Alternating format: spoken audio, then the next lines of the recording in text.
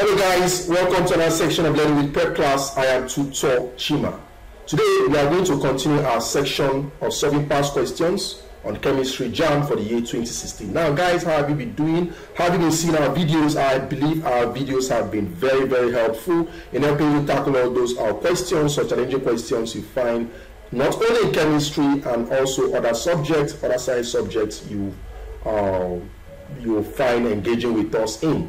And that is, I'm actually referring to those that have been following us, those that have been seeing our wonderful educational and entertaining content. Now, if you're among those that have not seen any of our videos, please browse through our channels. We have lots and lots of educational content that will always, or that is available to boost and improve your academic prowess. Now, without wasting your time, we are going to go straight to the business of today, which is to solve Jamb past questions on chemistry for the year 2016. And we are going to be looking at questions number 11 to 15. This is so because in the previous section, we treated questions number 6 to 10. Now, before we proceed, guys, do not forget to subscribe to our YouTube channel, like our videos, use our comment section box for asking what questions. If you look below there, you see a notification bell. Hit our notification bell. Once your notification bell is activated, you'll be the first to be notified whenever we have an educational content like this on our channel. You can be kind enough to share our videos so that our videos is going to reach as much viewers as possible. So without wasting your time, let us go straight to the business of today. Question number 11 says, Z in the diagram above represents, now if you look at this diagram, you can see Z here, you can see Y, you can see X. What does Z represent? And I'm going to label it here. You can see Y represents the activation energy. Z represents the heat of reaction. Very simple. So this is the activation energy. This is the heat of reaction. You can see that this energy diagram represents an endothermic reaction. So your Y is the activation energy and your Z is the heat of reaction. So the correct answer there is heat of reaction. Very simple. You don't need to waste much time. Question number 12. The nucleus of an atom contains, is it protons only? Is it neutrons only? Is it protons and electrons? Is it protons and neutrons?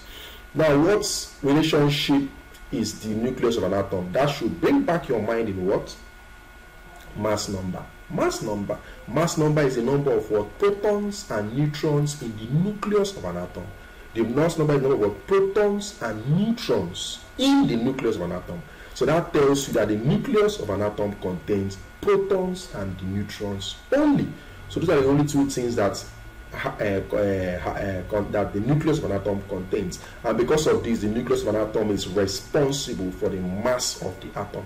It tells you how heavy the atom is because it contains protons and neutrons only. So your correct answer there is protons and neutrons only. Very simple question. Very simple question. Number 13. Which of the following does not happen when a zinc rod is introduced into a solution of copper 2 sulfate? Which of the following does not happen when a zinc rod is introduced into a solution of copper 2 sulfate? Remember I told you not happen. What doesn't happen when you dip a zinc rod in copper 2 sulfate? A. Is it that electrons flow towards the zinc rod? Is it that the zinc rod dissolves or dissolve? Is it that the temperature of the solution changes? Is it that the blue color of the solution gradually disappears? They're asking you what does not happen. Does not happen. Let's see. Now we are going to take the options one after the other. This is option A, this is option B, this is option C, and this is for option D. Now analyzing them, let's see. Option A, electrons flow towards the zinc rod. Electron flows towards the zinc. That's false. What happens is that the zinc rod actually loses electrons. The zinc rod actually loses electrons and go into the solution as zinc ions. Are you following? Yeah. So electron flow towards the zinc rod. That is false. Rather, zinc rod actually loses electrons. So you've seen our answer. Our answer is already option A. Option A is not true. It is false. It does not happen. Are you following? It does not happen. Now let's see the other options. The zinc rod dissolve. True. Option B says the zinc rod dissolve. That is true. After losing electrons, the zinc atoms go into solution as zinc ions. Option C, the temperature of the solution changes. That is true. there will be an increase in temperature of the solution as reaction takes place. That's the point. There will be an increase in solution of the temperature. There will be an increase in temperature of the solution as reaction takes place. Option D, the blue color of the solution gradually disappears. Yes, that is true. Now this is because the zinc atoms go into the solution as zinc ions, while the copper ions leave the solution as copper atoms, which become deposited on the zinc rod. So what actually makes the solution to lose its blue color is because copper ions are leaving the solution as copper atoms. So your correct answer here is option A. Option A does not happen. Electron flow towards the zinc rod, that is what? False. Rather, the zinc rod actually loses electron. That means electron actually leaves the zinc rod and not moving towards the zinc rod. So our correct answer there is option A.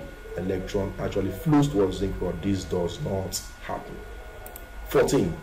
Which of the following statements is correct during electrolysis of a caustic soda solution using platinum electrodes? Which of the following statements is correct? They're asking us which one is correct during the electrolysis of caustic soda using platinum electrodes. A, is it that oxygen is given off at the cathode? B, is it that hydrogen is given off at the anode? C, is it that sodium is deposited at the cathode? D, is it that alkalinity of the cathode increases? Now, what happens in the electrolysis of sodium caustic soda? Let us see. Now, electrolysis of caustic soda, that is NaOH in H2O. Dilutes caustic soda, NaOH in H2O. Sodium hydroxide, NaOH, which is a caustic soda, will dissociate into sodium ion and hydroxide ion. Water will dissociate into hydrogen ion and hydroxide ion. Now, the cations present here are sodium and hydrogen ions, and the only anions present here is what? The hydroxide ion. So now, at the anode, what happens? Anions will move to the anode. What happens at the cathode? Cations will move to the cathode. Do you understand? Negative ions, anions, will move to the anode. Positive ions, cations, will move to the cathode. Now, at the anode, of course, OH minus is the only anion, is only negative ions. So it will migrate to the anode and it will be deposited as oxygen gas. So let us see, they mentioned something as oxygen gas. They said oxygen is given off at the cathode. No, that is false.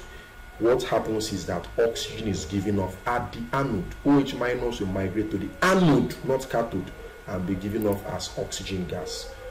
So OH minus will migrate to the anode and be deposited as oxygen gas. So option A is false.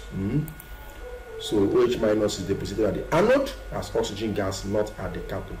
Now, at the cathode, what happens? Sodium and hydrogen and sodium ions will migrate to the cathode, where hydrogen will be preferentially discharged. So hydrogen will be discharged in preference of sodium. Why? Because sodium ion is too reactive, it will remain in the solution, while hydrogen that is less reactive will be preferentially discharged.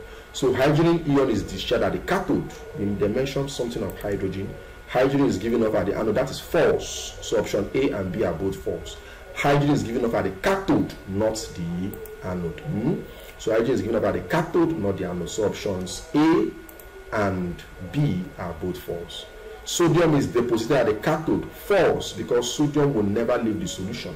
To remain in the solution until all the hydrogen has completely been discharged. So sodium ion will remain in solution. So sodium will not remain at the sodium will not be displaced at the cathode. So option A, B, C are false. Now let us see option D. So hydrogen will be preferentially discharged, that's at the cathode. Now you know that the removal of hydrogen ions at the cathode causes alkalinity at the cathode. Causes alkalinity at the cathode to increase. Why? Hydrogen ion is what makes a substance to have a lower pH value.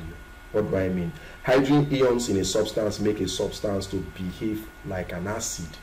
So when you remove hydrogen ions that is responsible for a substance to behave as an acid, then the alkalinity of the substance will increase. Do you understand the logic? Now you are removing the hydrogen ions. As you are removing the hydrogen ions that is responsible for that substance to behave as an acid, that means that substance is losing its ability to behave as an acid, and in the other hand, it is increasing its ability to behave as an alkali or a base. So because of that, as the hydrogen ions are leaving the cathode, that causes what? Alkalinity at the cathode to increase. So the correct answer there is D. Alkalinity at the cathode will increase. 15. Which of the following statement is incorrect? Which of the following statement is incorrect? A. Fractional distillation of crude petroleum will give the following hydrocarbon fuels in order of increasing boiling point: butane, petrol, kerosene. Okay, let's see. B. This is ethene. Ethene will serve as a monomer in the preparation of polyethylene. Both but1-ene and but1-ine will decolorize bromine readily. D. Calcium carbide will react with water to form alkyne. Now let's analyze these four options and see which one is incorrect. A says fractional distillation of crude oil, which is crude petroleum, will give the following hydrocarbon fuels in the order of increasing boiling point. Yes, this is true. In the order of increasing boiling point, butane, which is part of petroleum gases. The petroleum gases include butane, methane, ethane, propane. They will come out first because they have the least boiling point, followed by kerosene, and followed by petrol rather. After butane, that's the petroleum gases, butane, ethane, propane, methane. The next one that will leave is petrol. After petrol, the next is kerosene. After kerosene, the next is diesel. After diesel, the next is what? Lubricating oil. So this arrangement in order of increasing boiling point is actually true. It's true. So option A is true. We are looking for the one that is incorrect. So option A is correct. Option B. Ethene will serve as a monomer in the preparation of polyethylene. You can see that's true. That's true. Ethene is the monomer for preparing polyethylene. As we use ethene in the preparation of polyethylene that is used in preparing plastic. So that's true. Option C. Both but1-ene and but1-ine will decolorize bromine readily. That is true. This is a test for unsaturation in hydrocarbons. Unsaturated hydrocarbons usually decolorize bromine liquid or bromine vapor or maybe bromine water. Usually decolorize bromine water from brown to colorless. What are unsaturated hydrocarbons? Hydrocarbons that have double or triple bonds. Example are the alkenes rather. Example are the alkenes and the alkynes. Alkenes and the alkynes. So we have butene, ethene for the alkenes. Ethene can do that. Propene can do that. But1-ene can do that. But2-ene can do that. Pent1-ene can do that, and so on. And for the alkyne, ethine can do that. Propyne can do that, but1-ine can do that, but2-ine can do that. So those double or triple bonds, which are the alkene and alkynes, decolorizes bromine water from brown color to colorless. So that statement is true, and we refer that as what? Test for what? Unsaturated hydrocarbons, or test for unsaturation in hydrocarbons. Calcium carbide. Option D says calcium carbide will react with water to form alkyne. Sorry, I didn't give an equation for that. That is true. The point is that calcium carbide will react with what? Cold water to form what? Ethine. This is how ethine is prepared in the laboratory. And ethine is an alkyne. So in the laboratory preparation of ethine, involves reaction of calcium carbide with cold water. So calcium carbide reacts with cold water to form what? Ethine. And that is how ethine is prepared in laboratory. So option A, B, C, and D are correct. So you can see that this question has no answer. No correct option. All statements are true / correct. So this question has no answer. Alright guys, we've come to the end of today's section of Learning with Prep Class, where we looked at past questions on Jamb chemistry for the year 2016. We solved questions number 11 to 15. I've dropped a link for you here, bit.ly/PrepClass WhatsApp. Type this link on your browser and load it. When you do so, it's going to take you straight to our WhatsApp group. When you join us on WhatsApp, you're getting updates, you're getting infos on the latest contents we have on our videos. See you in the next video. I remain Stochima. Bye.